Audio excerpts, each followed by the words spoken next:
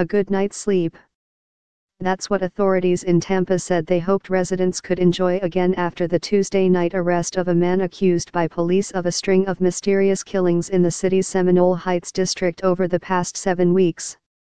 The shootings, which began in early October, left 4 people dead and shook frightened residents of the historic bungalow-filled neighborhood in central Tampa.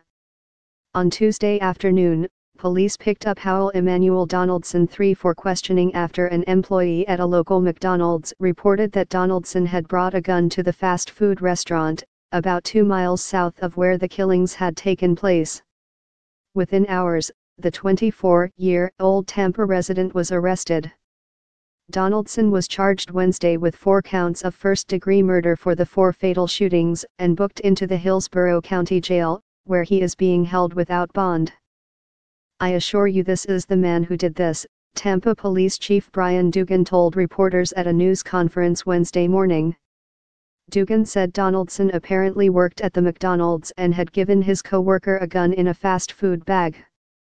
That employee contacted police shortly afterward, and the gun was found to be linked to all 4 shootings through shell casings, police said. "I cannot thank them enough for standing up and doing the right thing. Saying, 'This doesn't seem right. Why does this person have a gun in a bag?'" Dugan said. Donaldson admitted to owning the gun but, to the frustration of investigators, did not admit to the shootings or indicate any motive for why he would have killed 4 apparent strangers, Dugan said. Donaldson seemed laid back and relaxed during his arrest and does not appear to have a criminal history, he added. "He was cooperative but he did not tell us why he was doing this," Dugan said.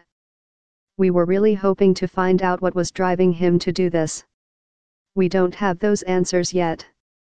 The case had stymied authorities for weeks, as fear saturated the Seminole Heights neighborhood, with increasing talk of a serial killer on the loose. The first 3 people were killed in an 11-day period, all within a 1-mile radius. Benjamin Mitchell, an aspiring musician and community college student, was shot while standing at a bus stop on October 9. Monica Hoffa, a 32-year-old waitress, was shot 2 days later. On October 19, Anthony Naboa, a 20-year-old with what his family said was a mild form of autism, was walking home when he was killed nearby, police said. Then, a reprieve from the mysterious killings. It lasted 26 days, before police responded to a shooting call and found Ronald Felton, 60, dead in the street, blocks from where the other killings occurred. Another victim, seemingly at random. The 4th one. The victims did not appear to be connected to one another by age, race, or other demographics. The only common factor was that the crimes all took place within a few miles of one another in the Seminole Heights neighborhood. The shootings drew the attention of national media as Seminole Heights residents adjusted their daily routines. Foot traffic dried up, people stopped lounging on their porches.